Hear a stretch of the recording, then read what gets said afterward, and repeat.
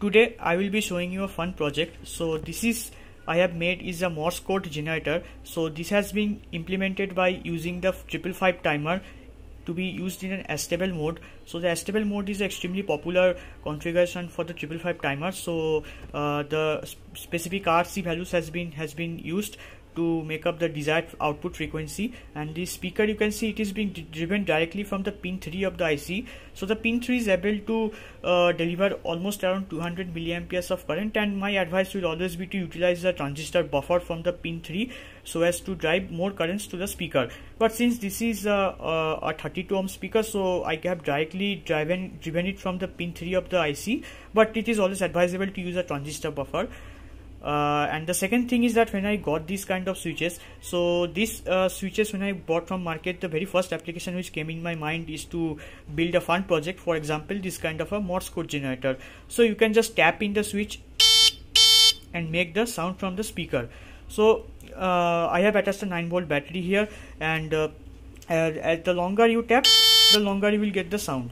So this switch has been just placed in the power line for the entire circuit. This has been placed in the positive power rail, and hence it is just a simple switch which is powering the entire circuit.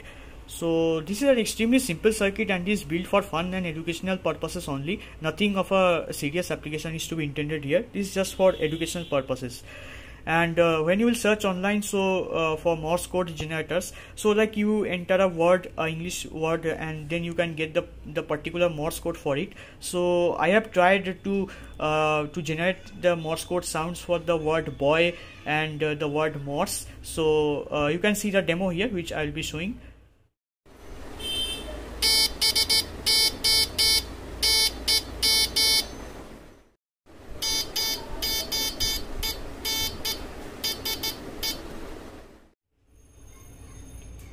So this is a very extremely simple circuit, and it is just for educational purposes only. So only the 555 is utilized here, and yeah, so to make this circuit better, the advice I can give here is that try to utilize the transistor buffer at the output of the pin 3 that would drive a speaker.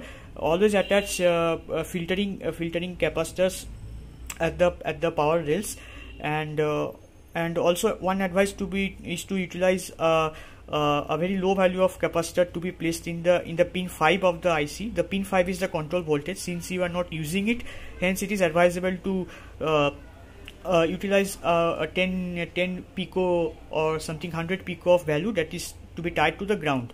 So yeah, these are some points which you can note down to improve the circuit.